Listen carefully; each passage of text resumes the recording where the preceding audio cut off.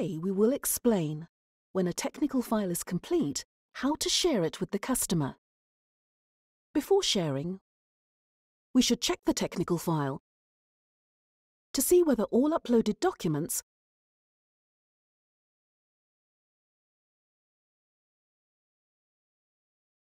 have been linked to requirements.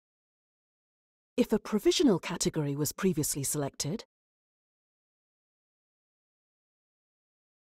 please be sure to wait until an expert has recommended a category. Link documents to the correct requirements, then Share File. Now we will go to the Sharing tab. Click on Add Share. We can enter the email address to which you would like to share file. Enter a name.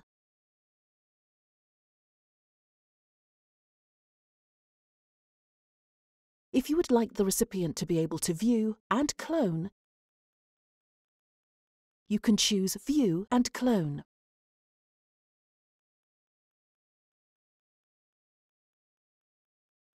Comments.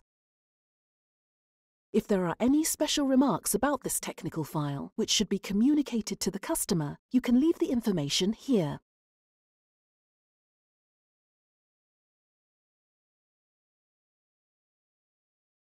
Here you can also add extra documents.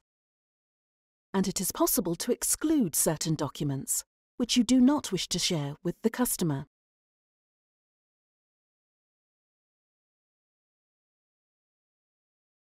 You can select these documents. Click on Next when you are done.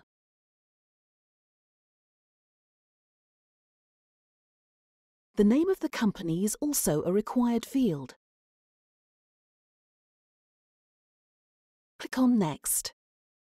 Enter the article number here. You can also click to paste.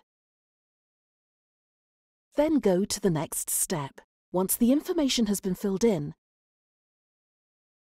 we can click on Save and Share. And the sharing is done.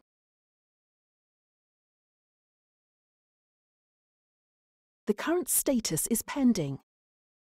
We will wait for the customer to accept the file. After we have shared the file, and when we see the technical file in Overview, we will notice an icon for Shared with Third Party. Thank you.